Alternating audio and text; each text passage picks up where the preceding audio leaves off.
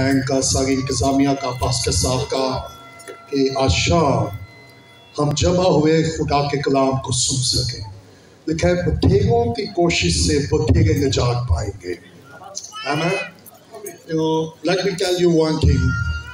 Worshipper صرف وہ نہیں ہوتا جو سناتا ہے، worshipper وہ ہوتا جو سنتا بھی ہے. سو ضرورت ہے کہ ہم صرف سنانے والے نہ ہوں بلکہ بھائی ورشپ کر رہے تھے جو چلے گئے ہیں، وہ کہہ رہے تھے خدا کی حضوری یہاں ہے.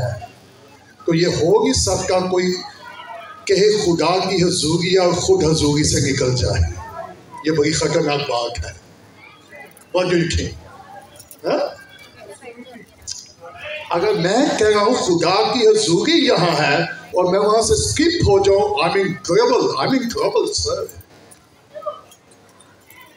I'm in trouble. اب وہ چلے گئے تو حضوری تو چلی گئی، اب میں کیا کروں گا؟ میں کسی کو کرٹیسائز نہیں کر رہا. I want to help you. I want to help you. اور مجھے معلوم ہے کراچی کا کلچر فرق ہے، لیکن مجھے آپ کی فکر ہے. مجھے معلوم ہے ٹائم بہت ہو چکا ہے. ہمارے پنجاب میں لاہور میں اس وقت ہم میٹنگ ختم کر کے مجھے معلوم ہے، لیکن کراچی کا کلچر فرق ہے. یہاں 10 بجے باتیں شروع ہوتے ہیں، لیکن میں آپ کو ذرا دیر تک ہولڈ نہیں کروں گا کیونکہ مجھے معلوم ہے ٹائم کافی ہو چکا ہے. سو اگر آپ کے پاس آج شام بائبل مقدس موجود ہے تو میرے ساتھ نکالیے گا لوکا کی انجیل اس کا 19واں باب. لوکا کی انجیل اس کا 19واں باب اور اس کی پہلی آیت سے ہم لے کر 8ویں آیت تک دیکھیں گے، بلکہ 9ویں اور 10ویں بھی دیکھیں گے خدا کے کلام مقدس میں کیا لکھا ہے. لوکا کی انجیل 19واں باب اور اس کی پہلی آیت سے ہم شروع کریں گے کہ خدا کے کلام مقدس میں کیا لکھا ہے. سنیے گا بچوں، خاموش کچھ کہہ کے سنیے گا. وہ یرو میں داخل ہو کر جا رہا تھا. کون وہ؟ میں صرف ٹائم بچانے کے لیے ساتھ ساتھ کوشش کروں گا میں پریچ بھی کرتا جاؤں. اگر آپ کو یہ علم ہو جائے دنیا کو تخلیق کرنے والا، دنیا کو بنانے والا آپ کے علاقے سے گزر کر جا رہا ہے تو آپ کیا کریں گے؟ What do you think? یسو یرو میں کئی دفعہ گزرا، لیکن یسو یرو میں ٹھہرتا نہیں تھا. اس کی ایک ریزن تھی کہ یسو یرو سے گزر جاتا تھا، ٹھہرتا نہیں تھا. کیوں؟ کیونکہ یہ وہ علاقہ تھا جہاں بڑے فقی فریسی رہتے تھے اور مذہبی لوگ رہتے تھے، اور یسو فقی فریسی اور مذہبیوں میں نہیں رہتا تھا، وہ وہاں سے گزر جاتا تھا. یہ is one reason. سو یسو لکھا وہ یرو میں داخل ہو کر. او مائی گوڈنس، سنیے گا اگر وہ داخل ہو گیا ہے تو میں اس کو کبھی جانے نہیں دوں گا. میں ہمیشہ اس کو تھامے رہوں گا، اس کو اپنے پاس رکھوں گا، اس کے ساتھ رہوں گا.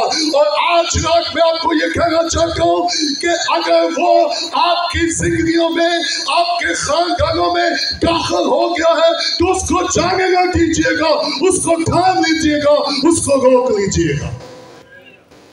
سو لکھا وہ یرو میں داخل تو ہو گیا، لیکن جا کر کسی نے اس کو روکے نہیں ہے. What a tragedy.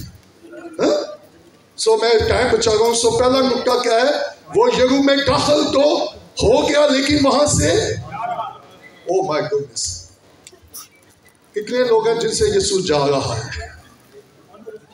What a tragedy.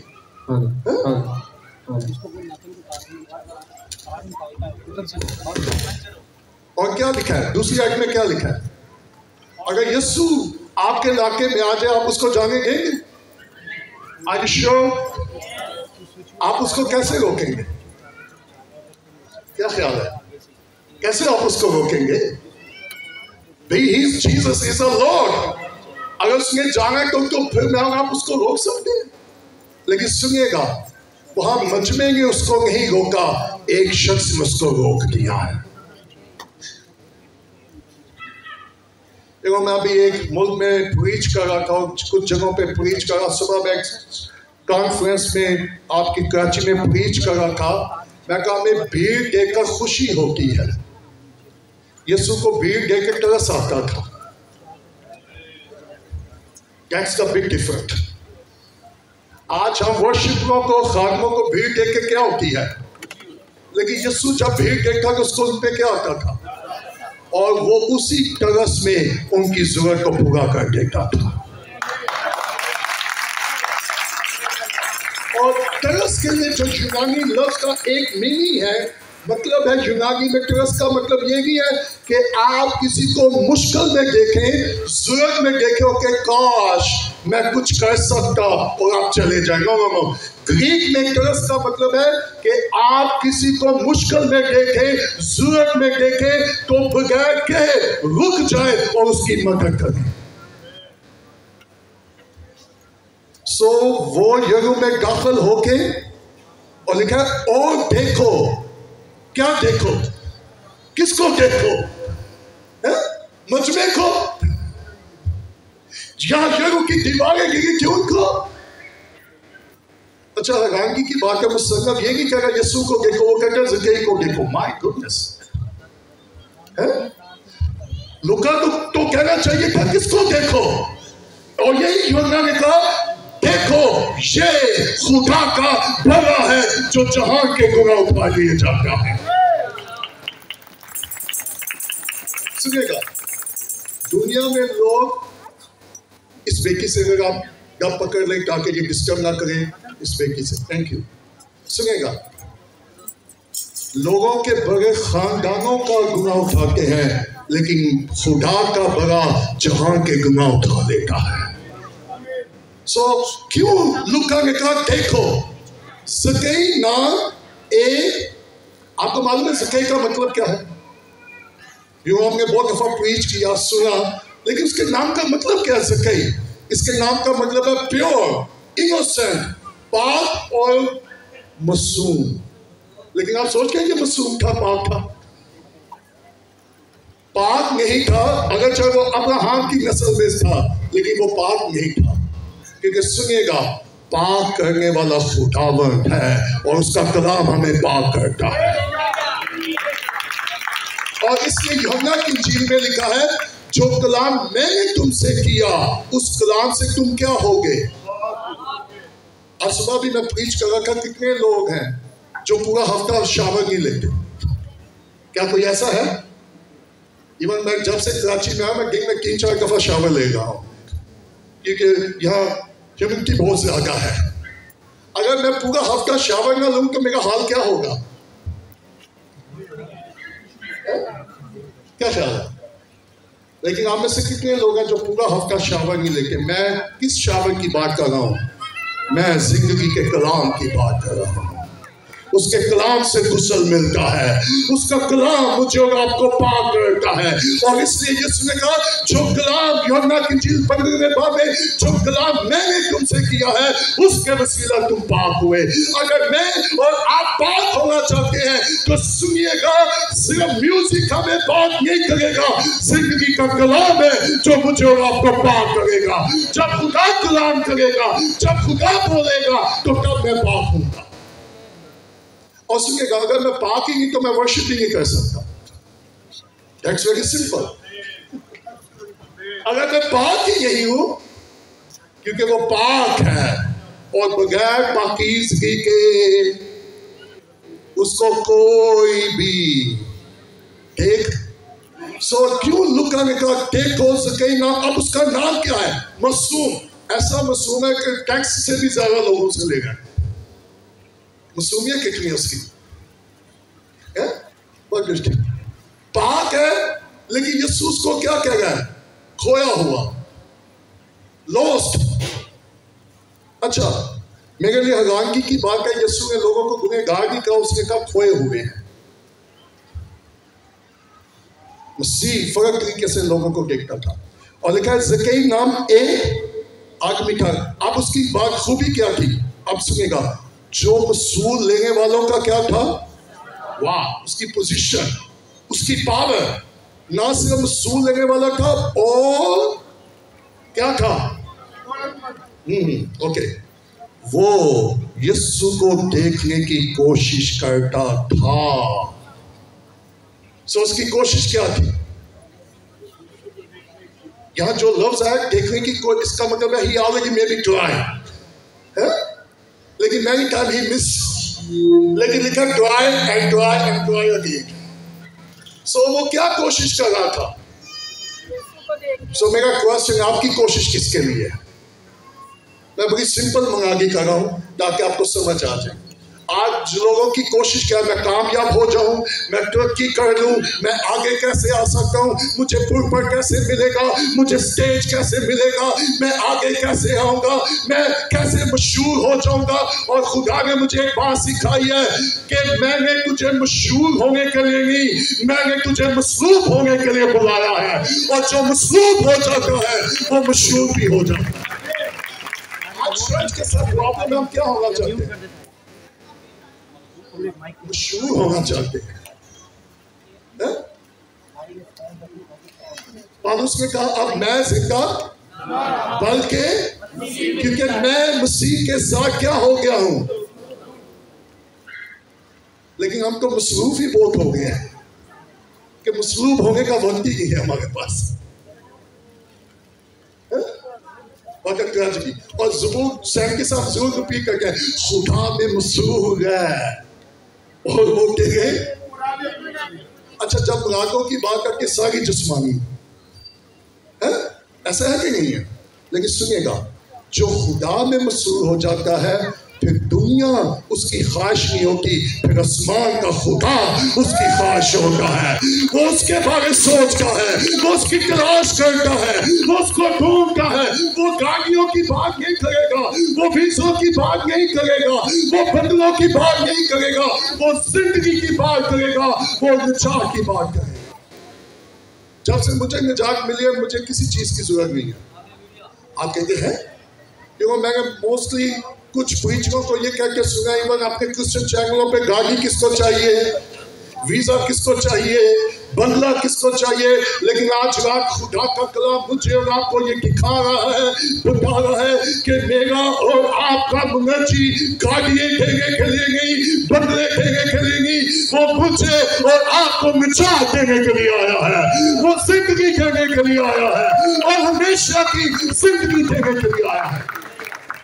दुनिया के लोगों को भी गाड़ी मिल जाती है लेकिन निजात नहीं मिलती।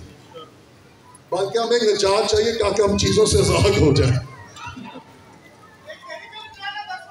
ओके, क्या लिखा है? वो यीशु को देखने की आज हमारी कोशिश किन चीजों के लिए? मैं कुछ क्वेश्चन आपके ज़हन में छोड़ना चाहता हूँ। बस का नौजवान मुझे कॉल करके जी हमारे लिए दुआ करें, हम बाहर खिदमत के लिए जाना चाहते हैं। मैं तो ओके, पहले आप यरूशलेम में कर लो फिर बाहर जाना। आप किसके लिए कोशिश कर रहे हैं? क्या कभी मैंने और आपने इसको जानने की कोशिश की है? क्या मैंने कभी और आपने इसको देखने की कोशिश की है?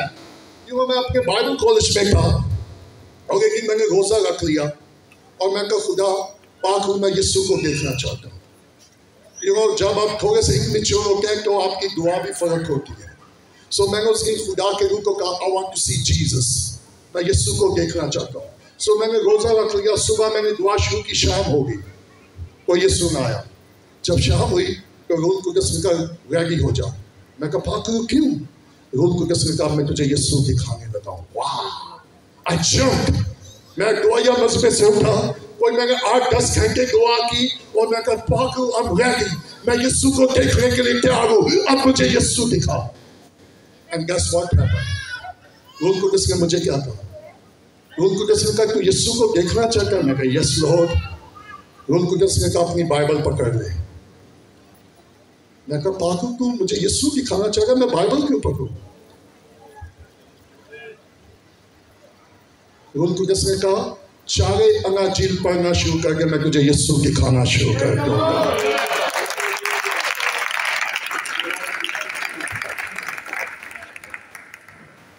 मैं कहूँगा कुछ देर के लिए अपने क्रिश्चियन चैनल को बंद करें, बाइबल को खोलें और यीशु को देखना शुरू करें।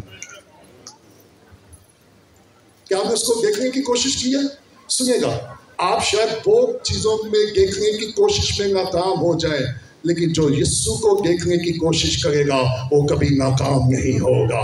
Praise the Lord, glory to be God। लिखा यीशु ने कहा देखने का ख्वाहिशमंद था, लेकिन वो देख ना सका।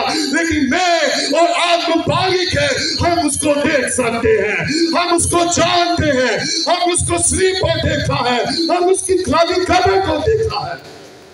लेकिन कितने लोग हैं जो चर्च को आ रहे हैं, अभी तक उन्होंने कोशिश नहीं की। कब लास्ट टाइम आपने उसको देखने की क्या की थी? अच्छा, अब ये क्यों देखना चाह रहा था? डॉलर की उसको जरूरत नहीं थी, बीमार वो है नहीं था, क्या ख्याल है? Why he want to see Jesus? वो यीशु को क्यों देखना चाहता है? दौलत भी उसके पास है, अच्छी जॉब भी उसके पास है, पोजीशन भी उसके पास है, पावर भी उसके पास है, प्रॉस्पेरिटी भी उसके पास है, लेकिन फिर भी वो क्या देखना चाहता है? क्यों? That's the big question. यहाँ सिर्फ ये लिखा है वो यीशु को देखना चाहता है, क्योंकि यीशु की इतनी शोहरत थी, तो मसीह के बारे सुनकर उसके अंदर क्या पैदा हो गई? मैं अक्सर लोगों को कहता हूँ कि जब भी किसी इबादत में जाएं, शख्सियत को देख के ना जाइएगा, लश्करों के खुदा को देख के जाइएगा कि क्या उस इबादत में खुदा मौजूद है। आज चर्च के साथ प्रॉब्लम क्या है? वर्शिप के लिए कौन आ रहा है? That's why कलाम सुनाने के लिए कौन आ रहा है? अगर वर्शिपर भी अच्छा हो, प्रीचर भी अच्छा हो, अगर यीशु ही वहां ना हो, what happened?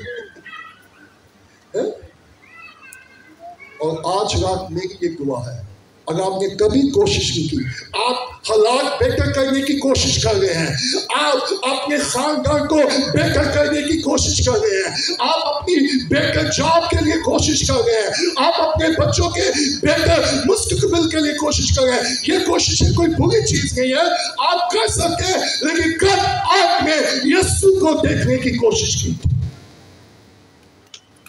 लोग कहते try and try again. So, वो यीशु को देखने की क्या करता था? के कौन सा है? वाह! अब उसने सुना तो था, लेकिन देखा नहीं था। आज बहुत सारे लोग चर्च में सुनते हैं, लेकिन उन्होंने अभी तक उसको देखा। That's the big problem. और याकूब ने क्या कहा? सुनेगा, याकूब ने कहा पहले मेरे कानों ने सुना था, अब मेरी आंखों ने इसको देख लिया है। और शमौन लूका 2 बाप ने उसके क्या कहा? खुदावन तेरे बंदे ने अपनी आंखों से तेरी निजात देख ली है, अब अपने बंदे को सलामती से रुखसत फरमा। और मेरे लिए हैरानी की बात है, यीशु कितने दिनों का था?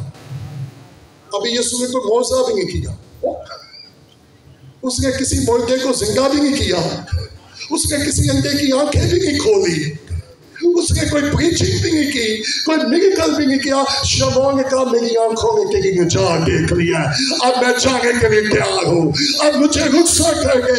इससे पहले कि मैं रुखसत होता, मैंने निजात को देख लिया। इससे पहले कि हम दुनिया को छोड़े, आए उस निजात दहिंदा को देख ले। क्या आपने उसकी निजात को देख लिया? Very few, very few. So, वो क्या देखना चाहता था कि वो कौन? इसका मतलब उसने सुना का, देखने का एक मतलब पता क्या है? देखने का एक मीनिंग है जानना। So, हकीकत में वो यीशु को क्या करना चाह रहा था? जानना चाहता था। और आपको मालूम है बहुत सारे लोगों की वर्शिप क्यों पावरफुल नहीं है?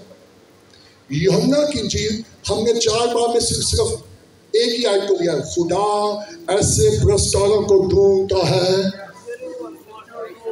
अच्छा, उसकी जो मेन बॉटम लाइन है हम उसको मिस कर जाते हैं। वो क्या है?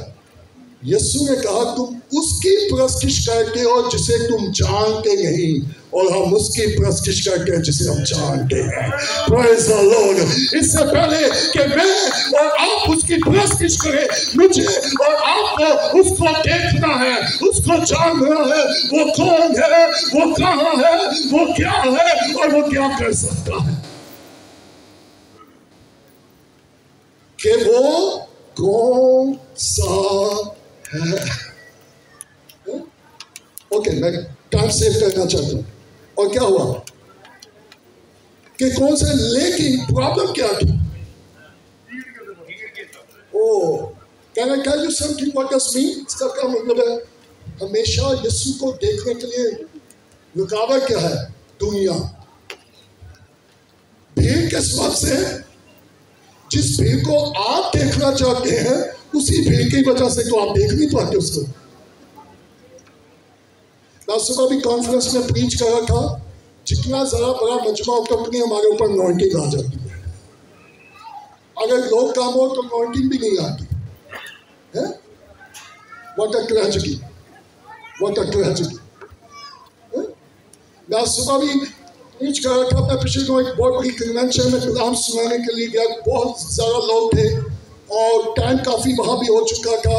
لوگ بار بار گیت کا موقع مانگ رہے تھے. تو اس قاضیہ نے کہا کہ پاسٹر صاحب اگر برا نہ منائے تو یہ بھائی بہت اصرار کر رہا ہے. وہ کہہ رہا کہ روح القدس مجھے کہہ رہا صرف ایک گیت کا موقع. میں کہا مجھے معلوم ہے اس کا روح القدس کون سا ہے. مجھے معلوم ہے اس کا روح القدس. اچھا اس کو جب ایک گیت کا موقع مل گیا تو معلوم ہے کیا کہتا ہے؟ روح القدس مجھے کہہ رہا ہے گیت اور گا. میں کہا روح القدس مجھے کہہ رہا ہے تو یہاں سے نیچے جا, کیونکہ روح القدس نہ کنفیوزڈ ہے نہ ڈبل مائنڈڈ ہے. So we have to be careful. So وہ کیوں یسوع کو نہیں دیکھ سکا تھا؟ ایک پرابلم کیا تھی؟ سنیے گا, ہمیشہ دنیا آپ کو یسوع کے نزدیک جانے سے روکے گی اور دیکھنے سے کیا کرے گی؟ روکے گی.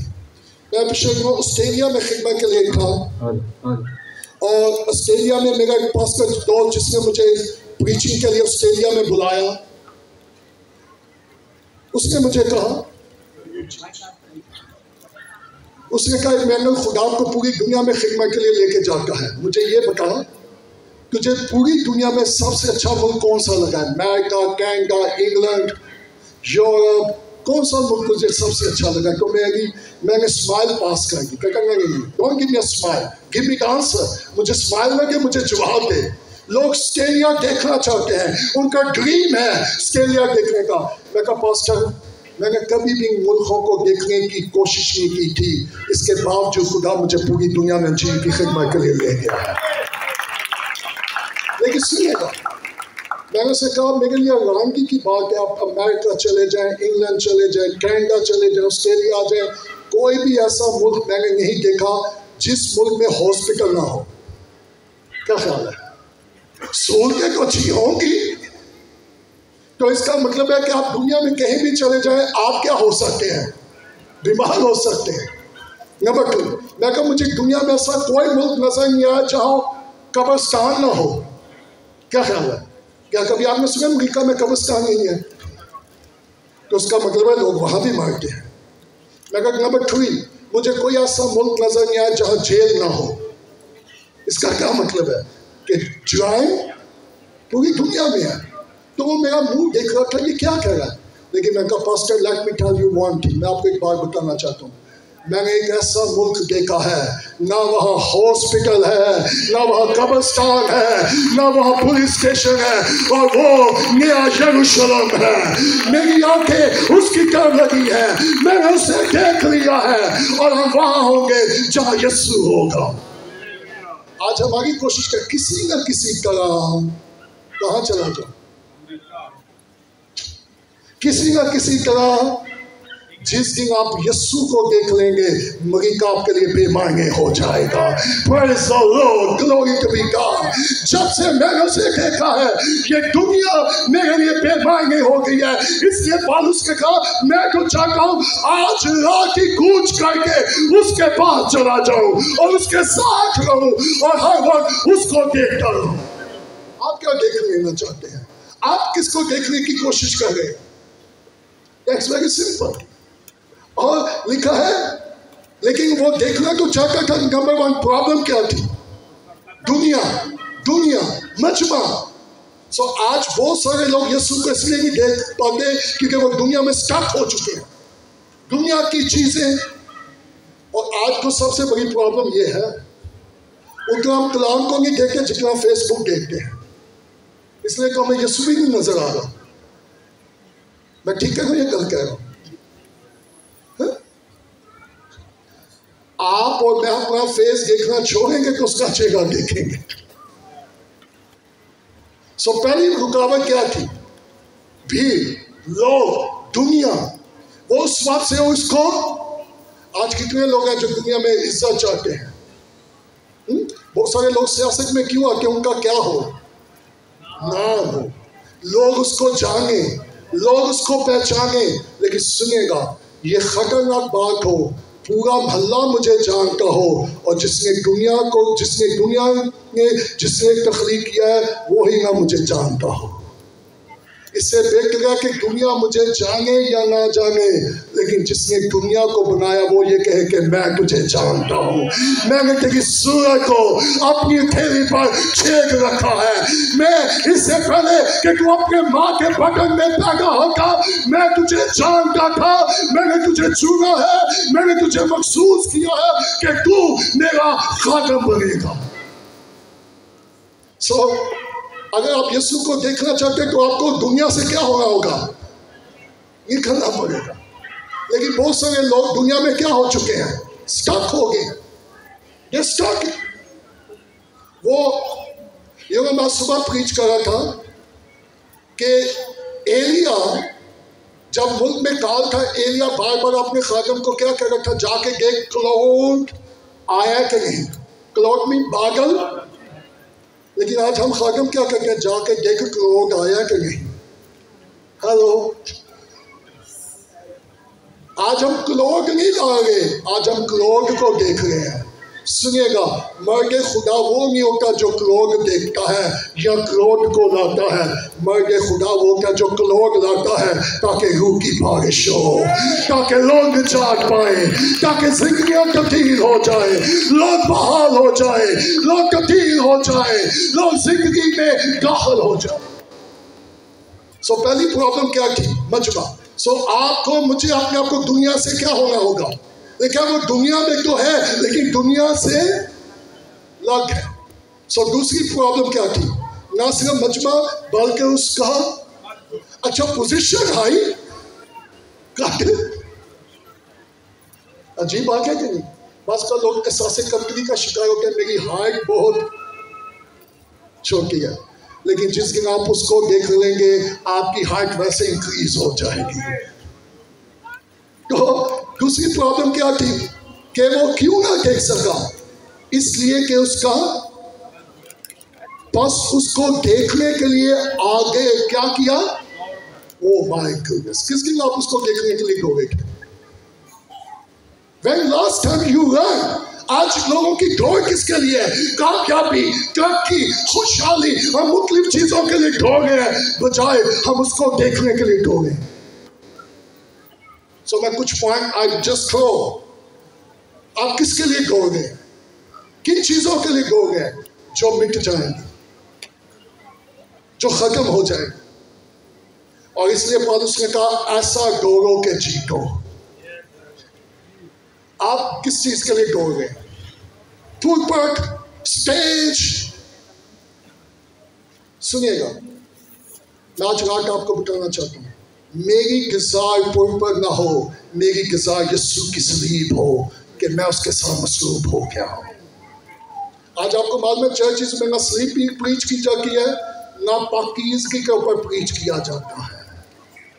اس لیے چرچ میں بھی آپ کو گناہ نظر آ رہا ہے. ہیلو، کیونکہ ہم نے پاکیزگی کے اوپر پریچ کرنا اور ٹیچ کرنا کیا کر دیا؟ What a tragedy. میں پچھلے دنوں ایک چرچ میں مناگی کے لیے گیا تو ایک خادم نے کہا بھائی جی آج پاک لوگ نہیں آ گئے. میں کہا کیونکہ پاک مناگی نہیں ہوگی. جب مناگی پاک ہوگی پاک کلام ہی پاک لوگ پیدا کرے گا. لیکن آج ہمیں انٹرٹینمنٹ چاہیے. آج ہمیں ورشپ فرق ہے انٹرٹینمنٹ، اور بہت سارے لوگ اس فرق کو دیکھ ہی نہیں پاتے. ورشپ کیا ہے؟ آپ ورشپر بنے، انٹرٹینر نہ بنے. میں کسی کو کرٹیسائز نہیں کر رہا. I want to help you. Please don't misunderstand. میں کسی کو کرٹیسائز، ہمیں انٹرٹینر نہیں بننا بلکہ کیا بننا ہے؟ سنیے گا، جب میری آنکھیں بند، یہ تو دنیا کے لوگ بھی کہتے ہیں کھڑے ہو جائیں، ہاتھ اٹھا لیں. Don't be entertainer, be a worshipper. سنیے گا، اتنی ورشپ نہیں کرتے جتنا ہم لوگوں کو انٹرٹین کرنے کی کوشش کرتے ہیں. میں زبردستی کسی کو نہیں اٹھاؤں گا، لیکن مردے بھی اس کی آواز سنیں گے اور وہ کھڑے ہو جائیں گے. Praise the Lord. جب وہ خدا کی آواز سنیں گے، میری آواز نہیں، میرا گیت نہیں، میرا سرمن نہیں، بل جب خدا بولے گا، جب خدا کلام کرے گا، مردے بھی اس کی سن کے زندہ ہو جائیں گے. اب دوسری پرابلم کیا تھی؟ شوہر کہ اس کا قد، اور وہ پریشان ہو کے گھر چلا گیا. آپ نے کس چیز کے لیے کوشش کی ہے؟ آپ نے کب اس کو دیکھنے کے لیے آپ دوڑے تھے؟ اچھا راشن مل گیا نا، کسی دوڑ کے جا گیا. اس نے کہا میں زندگی کی روٹی ہوں، اس کی طرف کتنی دفعہ آپ دوڑے ہیں. Think about that. He's the bread of life. وہ زندگی کی روٹی ہے. اوکے، آگے کیا لکھا ہے؟ بس اس کو دیکھنے کے لیے آگے کیا کیا؟ اچھا، اس نے اپنی پوزیشن کا بھی خیال نہیں کیا کہ لوگ کیا کہیں گے. اچھا، بعض کا لوگ توبہ کے لیے آگے نہیں آتے ہیں، لوگ کیا سوچیں گے، میں گنہگار گار ہوں. یس، لیکن سب نے گناہ کیا اور خدا کے میں بھی گنہگار گار تھا، میں بھی آگے آیا، میں نے بھی توبہ کی. سنیے گا، آپ نے تو آگے آنا ہے، وہ تو اوپر سے نیچے آ گیا مجھے اور آپ کو بچا دینے کے لیے، مجھے اور آپ کو بچانے کے لیے. وہ اوپر سے نیچے آ سکتا ہے، میں پیچھے سے آگے کیوں نہیں آ سکتا؟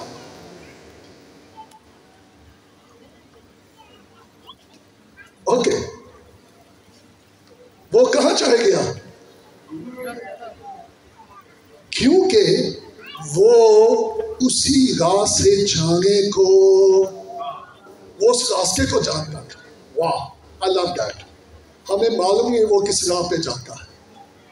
یسوع کا راہ، حق اور زندگی. آپ کو معلوم ہے وہ کس راہ سے جاتا ہے؟ وہ سچائی ہے. اور اس لیے اس نے کہا میں تم سے سچ سچ. یسوع نے کبھی فلیکٹنگ نہیں کی تھی، یسوع کبھی ڈپلومیٹک نہیں ہوا تھا. اور آج سب کے لیے سب سے بڑی پرابلم پڑا کیا؟ سچ سننا. سچ سننا سب کے لیے سب سے زیادہ کیا ہے؟ لوگ کہتے ہیں سچی گل کہیں تو پیچھے ہو کے. That's the problem with the church. Okay, اب کیا ہوا؟ وہ اسی راہ کو، ابھی یسوع پہنچا نہیں، وہ پہلے وہاں سے پہنچ گیا. اب سنیے گا، لسن. ہم کہتے ہیں خدا یہاں ہے، ٹائم 7 بجے کا، ہم 9 بجے آ گئے ہیں. اور پھر ہم کہتے ہیں خداوند تیرا شکر ہو تو ہمارے آنے سے پہلے ہی. پھر ایک دفعہ ہم یہ بھی کہتے ہیں جہاں دو، تو اگر 2 تین نہیں تو وہ کہاں سے آج گیا؟ ہم نے کمپلیکیٹڈ نہیں کر دیا. اگر ہم چاہتے ہیں یسوع آئے تو یسوع کب اور کیسے آئے گا؟ جب 2. اچھا، اس کا ایک اور بھی مطلب ہے، بہت کم لوگ اس بات کو انڈرسٹینڈ. اگر آپ اولڈ ٹیسٹامنٹ میں جائیں، 2 3 کا مطلب کیا ہے؟ میں وہاں موجود ہوں. اس کا مطلب ہے کہ اگر کوئی بات ہو جائے، 2 یا 3 لوگوں کی گواہی کنفرم کرے گی کہ میں وہاں موجود ہوں. That's does mean. اس کا یہ مطلب ہے. اور بہت سارے لوگ اس کو فرق انٹرپریٹیشن کرتے ہیں، اور ہم سوچ گئے کہ وہ ہمارے آنے سے پہلے اس لیے ہم لیٹ آتے ہیں. It's not. اگر مجھے معلوم ہو یسوع مجھ میں ہے، اگر میں چاہوں گا تو یسوع وہاں جائے گا، تو پھر میں کبھی تاخیر نہیں. معلوم ہے یسوع کو آنے میں دیر کون کر رہا ہے؟ آپ اور میں. کیونکہ جب میں دیر سے چرچ میں پہنچوں گا، یسوع بھی کیا ہو جائے گا؟ He's a late. So یسوع کو لے کون کروا رہا ہے؟ یسوع کو لے کے کون جا رہا ہے؟ ورشپ کر کے میرے پاس ٹائم نہیں ہے، I'm going. بھائی یسوع آپ کے پاس ہے، مجھے یسوع چاہیے. Stay here. آپ خدا کی حضوری لانے والے stay here، تاکہ خدا کی حضوری وہاں رہے. اوکے، اب ہوا کیا؟ जब यीशु उस जगह पहुंचा, वाह।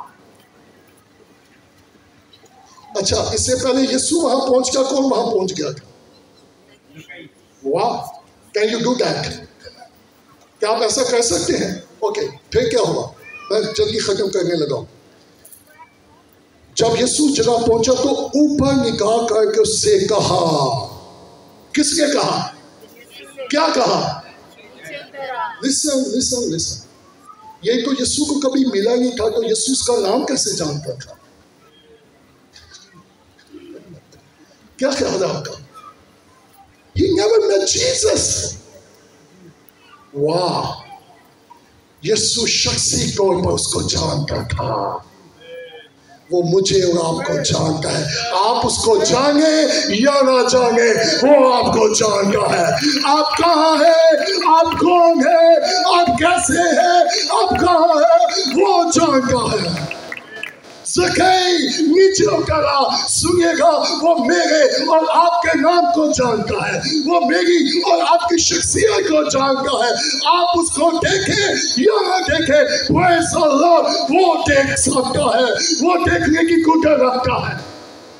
मेरे लिए हैरानगी की बात है, ज़कई यीशु को देखना चाहता है। एक बड़ी भीड़ यीशु के साथ थी, यीशु ने उसमें से किसी को नहीं कहा। है? क्या ख्याल है? भीड़ को छोड़ के यीशु ने,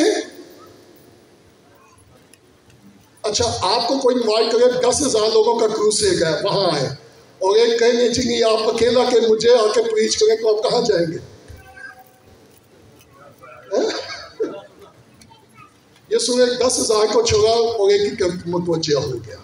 सुनिएगा, क्योंकि यीशु सिर्फ ज़कई का फ्लैशली नहीं देख रहा था, वो उसके दिल को देख रहा था, क्योंकि वो दिलों को और आज रात आप ज़रूरत के साथ आए, आप उसको देखें या ना देखें, वो आपकी ज़रूरत को देखता है, वो जानता है, वो आपके नाम से भी। जो मैं कई दफ़ा जब मुनादी कराता हूँ, मैं आज भी कुछ खादिमों को कह रहा था, बास का खुदा वाज़ेह तौर पर लोग मुझे दिखा के कहें ये बेटी है, ये बेटा है, ये शख्स है, इसकी ये प्रॉब्लम है, इसकी ये प्रॉब्लम है, खुदा वाज़ेह तौर पर मुझे दिखा के कहें। अभी मैं स्विट्ज़रलैंड से अमेरिका जा रहा था, जहाज खाली था और एक शख्स वहाँ बैठा था, खुदा का इसके साथ बात कर। मैं कहा खुदा क्यों? खुदा का इसकी ये प्रॉब्लम है, इसकी ये प्रॉब्लम है, इसकी ये प्रॉब्लम है, शॉर्ट स्टोरी। मैं कहा खुदा मैं ऐसा नहीं करूँगा, खुदा का गो है टॉक टू हिम, इससे बात कर। मैं कहा खुदा मैं कैसे बात करूँ, ये अजनबी है। और मैं फिर खुदा का से पूछ इसके हाथ में क्या है। सो शॉर्ट स्टोरी ये, मैं कहा भाई तेरे हाथ में क्या है? वो अमेरिकन था, उसने कहा मेरे हाथ में बाइबल मुकद्दस है, लेकिन वो फ्रेंच में थी। खुदा का कंफर्मेशन हो गया। मैं कहा यस लो, खुदा का आप इसके साथ बात कर, क्योंकि मैं इसको देख लिया है, ये कोशिश में है, ये मुश्किल में है, ये कश्मकश में है, और इसको बता दे मैं जानता हूँ, मुझे इल्म है और मैं इसकी मदद करूँगा। मैंने कहा भाई खुदा मुझे ये कह रहा है तेरी ये प्रॉब्लम है, ये तेरी ये प्रॉब्लम है, तेरी ये प्रॉब्लम है।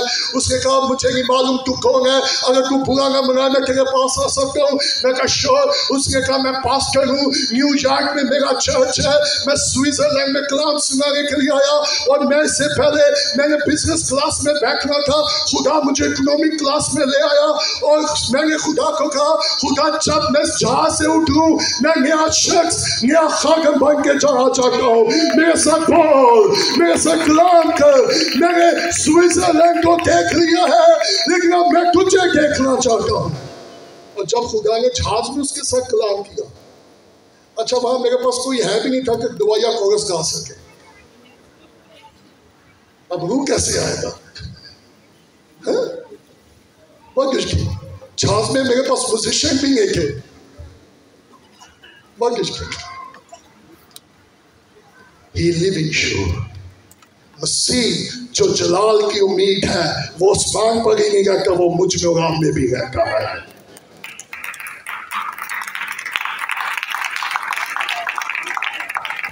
अच्छा बहुत सारे लोग आज उसको टीवियों में देखने की कोशिश कर रहे हैं, चैनलों पे देखने की कोशिश कर रहे हैं।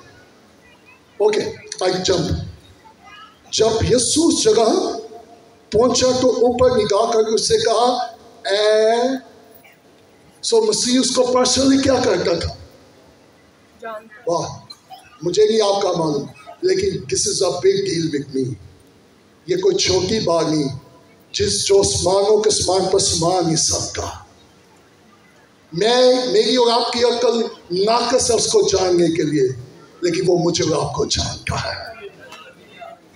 जब वो जानता है, इसका क्या मतलब? वो मेरी और आपकी मुश्किल को भी जानता है, वो मेरी आपकी जरूरत को भी जानता है, वो मेरी और आपके दुख को भी जानता है, वो मेरी और आपकी परेशानी को भी जानता है। He knows about everything। तो यीशु ने क्या कहा? ज़कई आराम से नीचे उतरा। क्या लिखा है? अच्छा, यहां बड़ी प्रॉब्लम है। हर ब्याज जाना है, सालगिरह में जाना हो, ऑफिस में जाना हो, स्कूल जाना हो, जब इबादत में आना हो। What a tragedy! What a tragedy! हर काम में हमें क्या चाहिए? अगर मैं जल्दी ऑफिस ना पहुंचा बॉस, अगर जल्दी स्कूल ना पहुंचा तो टीचर, तो फिर खुदा का खौफ कहाँ है? अगर मैं खुदा को न करता हूं तो मैं उसको इंतजार नहीं करवाऊंगा, मैं उसका इंतजार करूंगा।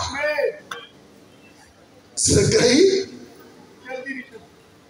अच्छा उठना बड़ा मुश्किल है, पुरपट मिल जाएगा। Oh my goodness. पादरी साहब अगर किसी नेक अमर को दुआ का मौका दे, पीछे जितनी मर्जी आवाजें आमीन आमीन। भाई जी वर्शिप को क्या कर ले? अभी रूह को आने दे, अभी खुदा की प्रेजेंस को। यीशु ने से क्या कहा? अच्छा, Jesus never waste time. Let me tell, यीशु कभी भी वक्त आया? यीशु का ज़कई जल्दी नीचे उतरा, डोंट वेस्ट टाइम, मैंने तुझे देख लिया है, मैं तुझे जानता हूं। और उसके बाद यीशु ने क्या कहा? आपको जल्दी करनी है, निजात के लिए जल्दी, तौबा के लिए जल्दी, उसके पास जाने के लिए। ओके, क्यों जल्दी उतरा? क्योंकि आज रात मुझे तेरे घर जाना जरूरी है। अच्छा, हमेशा मैंने बहुत सारे लोगों को ये कह के सुना है, मुझे तेरे घर जाना। नो, या यीशु जाने की बात नहीं कर रहा, यीशु रहने की बात कर रहा है। वो मेहमान नहीं है जो आता है, वो मालिक है जो रहता है। Praise the Lord, glory to be God। और आज रात मैं आपको ये कहना चाहता हूँ कि यीशु आपके घर में, आपकी जिंदगी में, आपकी फैमिली में, कलीसिया में रहना चाहता है। क्या ख्याल है? मुझे तेरे घर रहना। वाह, क्या यह लफ्ज क्या है? जरूर है या बस इट्स ओके है? हमारी जरूरत क्या है? गाड़ी, बंगला। आज सुबह कुछ खादम मुझे कह रहे थे, वो कहते जी आज हम खादमों के साथ एक और कश्मकश है। मैं कहती जी व्हाट इज दैट? वो क्या है? वो कहते जी कुछ हो ना हो गाड़ी होनी चाहिए, फिर जरा प्रोटोकॉल मिलता है। मैं हंस रहा था, मैं कहा पास्टर साहब आप ठीक कह रहे हैं, लेकिन मैं आपको ये बताना चाहता हूँ, जब यीशु आएगा गाड़ी हमें लेकर आसमान पर नहीं जाएगी, हम उड़कर बादलों में उसका इस्तकबाल करेंगे। Praise the Lord। अगर गाड़ी ना भी हो, no problem, don't be discouraged, don't be disappointed। मैंने 2 दफा अपनी गाड़ी इंजन के काम के लिए दी है, twice a time। 2 दफा खुदा का अपनी गाड़ी इंजन के काम के लिए दी है। I sell, I give money, what a big deal। मुझे तेरे घर रहना। वाह, आज खुदा ये कह रहा है मेरे बेटे, मेरी बेटी, मुझे तेरे घर। अच्छा, बास का लोग मेरी और आपकी पोजीशन देकर घर में आते हैं। क्या ख्याल है? मेरा लिविंग स्टैंडर्ड क्या है, मेरा घर कैसा है, मेरा बिजनेस कैसा है। अब यीशु इसके घर में क्यों रहना चाहता था? क्योंकि वो मसूल रहने वाला है, उसके पास पैसा बहुत है। क्या ख्याल है? इसलिए यीशु उसके घर रहना चाह रहा था। अच्छा, बास का काम है जिस घर से ब्लेसिंग ना मिले बड़ा मुश्किल होता है उस घर में रहना या जाना, है? क्या ख्याल है? लेकिन यीशु ने क्या कहा? यीशु उसकी पोजीशन देखकर उसके घर में जा रहा था, यीशु उसका दिल देख के उसके घर जा रहा था। शायद आप कहेंगे मेरा घर छोटा है, यीशु कहेगा मैं स्टिल तेरे घर में जाना चाहता हूँ। खुदा मेरे पास अच्छी चेयर नहीं है, यीशु कहेगा still I want to go, मैं तेरे घर में रहना। बहुत सारे लोग उसको घर में रखना नहीं चाहते, मालूम है क्यों? क्योंकि वो जो करना चाहते फिर कर नहीं पाएंगे। क्या ख्याल है? अगर यीशु घर में हो तो मियाँ बीवी झगड़ा कर सकेंगे? यीशु तो देख लेगा। अगर यीशु घर में हो तो कोई झूठ बोल देगा, वो तो सुन लेगा। इसलिए हम कहते हैं यीशु तू जरा थोड़ी देर के लिए आप फिर चला जाए, हमने और बड़े काम करने।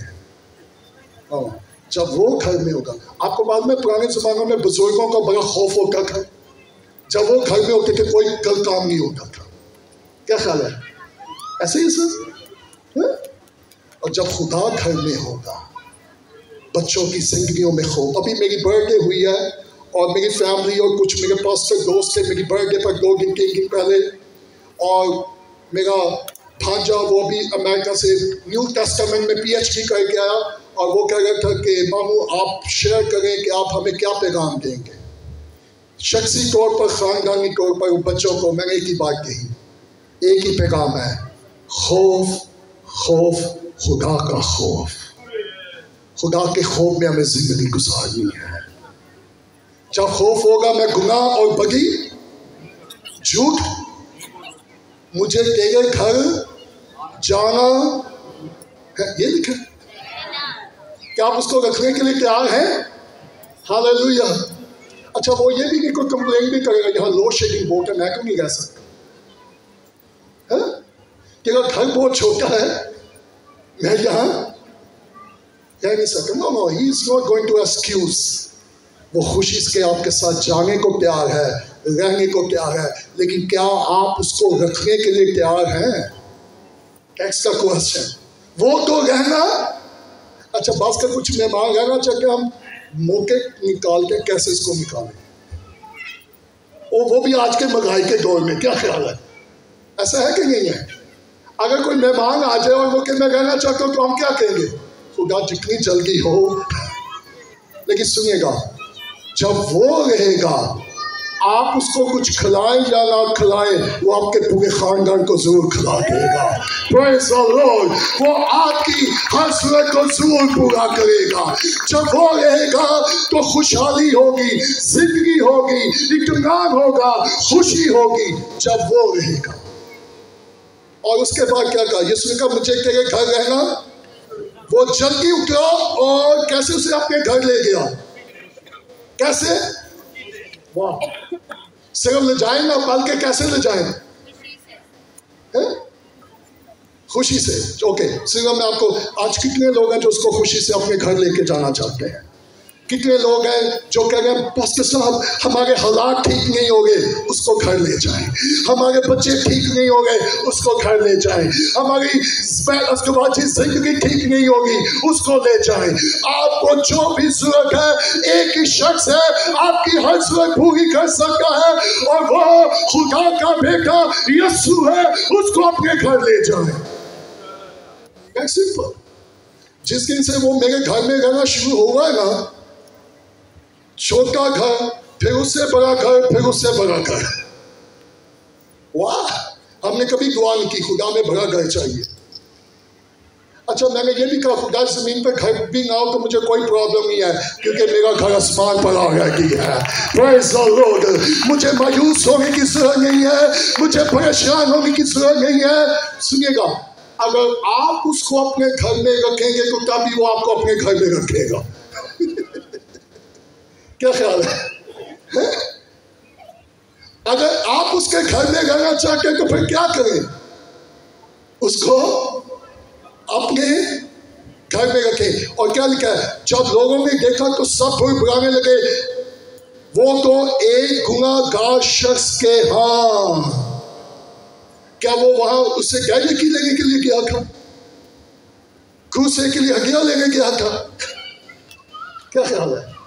نو، وہ اس سے لینے کے لیے گیا تھا، وہ اس کو دینے کے لیے گیا تھا، اور وہ زندگی دینے گیا تھا، وہ نجات دینے گیا تھا، وہ زندگی کا مالک ہے۔ جس جگہ وہ جاتا ہے موت زندگی میں بدل جاتی ہے، نا امیدی امید میں بدل جاتی ہے، ماتم ناچ میں بدل جاتا ہے۔ لیکن وہ اس کے گھر گیا اور کیا ہوا؟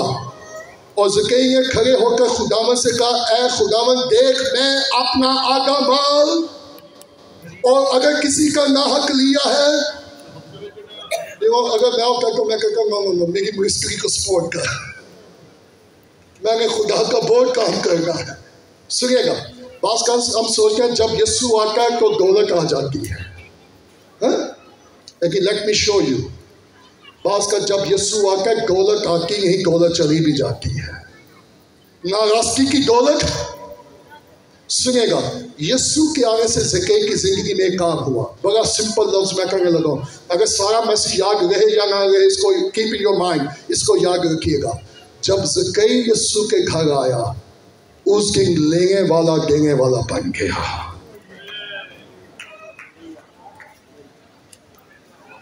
لینے والا، اگر میں لینے والا ہوں پھر وہ میری زندگی میں آئے ہی نہیں، اور جس دن وہ میری زندگی میں آ جائے گا، کئی لوگ کہتے ہیں بھائی جی ہم آپ کو خدمت کے لیے بلانا چاہتے ہیں، کیا لیں گے؟ میں کہوں واٹ؟ میں کہا میں لینے کے لیے نہیں آؤں گا، میں دینے کے لیے آؤں گا۔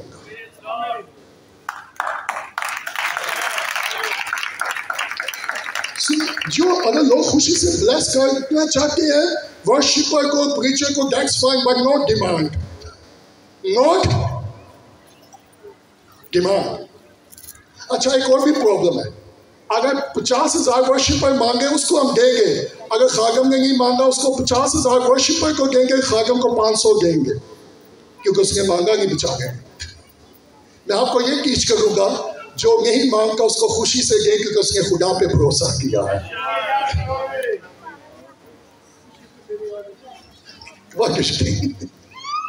میں ابھی ایک ملک میں تھا اور وہاں میں نے اس چرچ میں کلام سنانا تھا، لیکن چلے میں ملک کا نام بھی بتاتا ہوں۔ میں پچھلے نیو یارک میں تھا، کچھ عرصہ ہوا، اور میں جس پاسٹر کے گھر تھا صبح مجھے اس کے چرچ میں پریچ کرنا تھا۔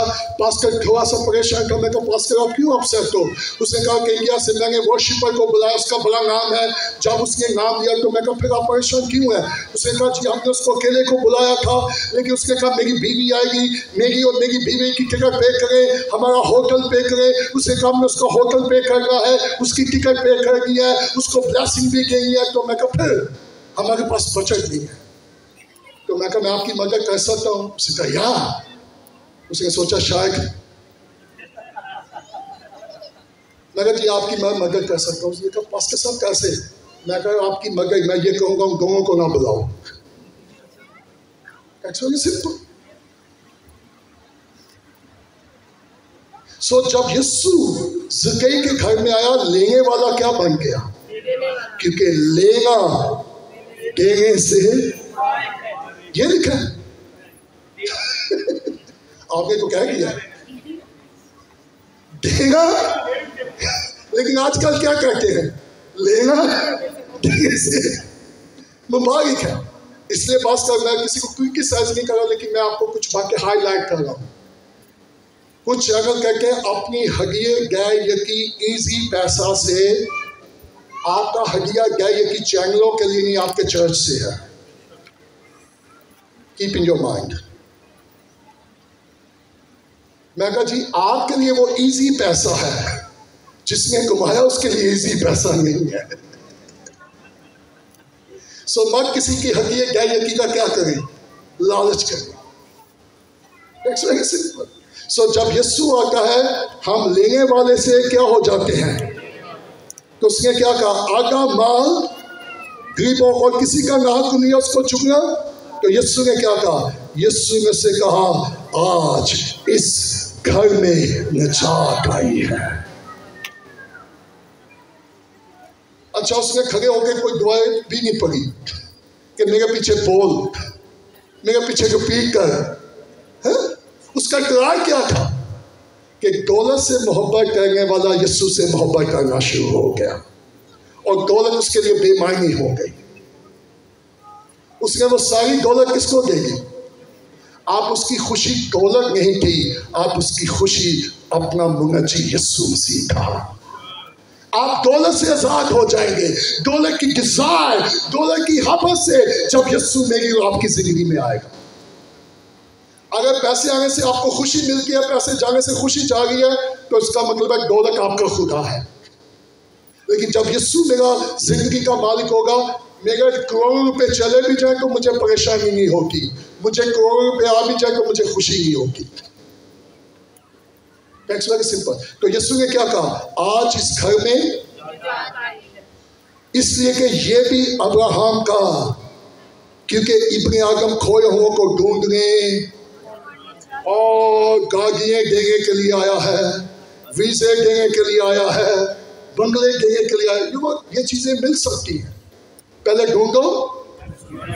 تو یہ ساری چیزیں آپ کو اس کو ڈھونڈنے کی ضرورت نہیں ہے، آپ کو ان کے پیچھے جانے کی ضرورت نہیں ہے. میں نے 28 سال کی خدمت میں دیکھا ہے، آپ یسوع کے پیچھے چلنا شروع ہو جائیں، دنیا کی چیزیں آپ کے پیچھے آنا شروع ہو جائیں گی. Praise the Lord. کیونکہ وہ دنیا کا مالک ہے. آپ کو چیزوں کے پیچھے نہیں جانا، جس نے دنیا کو تخلیق کیا ہے آپ اس کے پیچھے جائیں. دنیا اور دنیا کی چیزیں آپ کے پیچھے آئیں گی. لیکن سب سے بڑی بات ہے کہ مجھے اپنے گھر میں نجات چاہیے. کیا آپ کے گھر میں نجات آئی ہے؟ اگر نہیں آئی تو آج اپنے قدموں پہ کھڑے ہو جائیں. اور خدا یہ کہہ رہا ہے کہ میں یہ چاہتا ہوں کہ تیرے گھر میں کیا آ جائے. اور نجات کا مطلب کیا ہے؟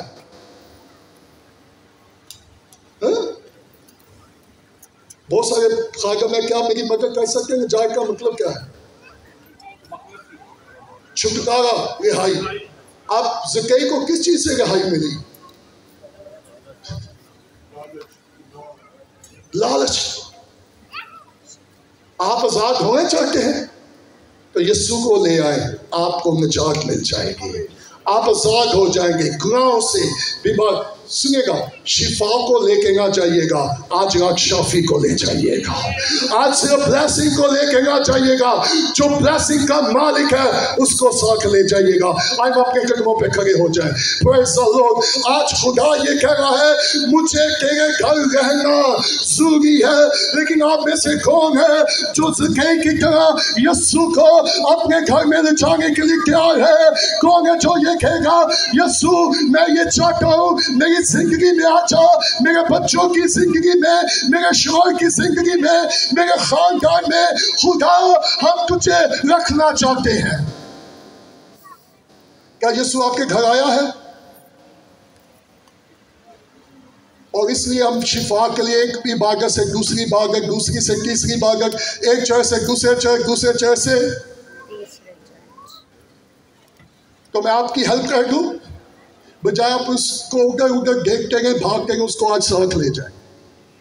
اور ایک اچھی بات کیا ہے، جب یسوع 12 برس کا تھا، مریم اور یوسف یسوع کو ہیکل پہ لے کے گئے اور وہ اس کو ہیکل میں چھوڑ کر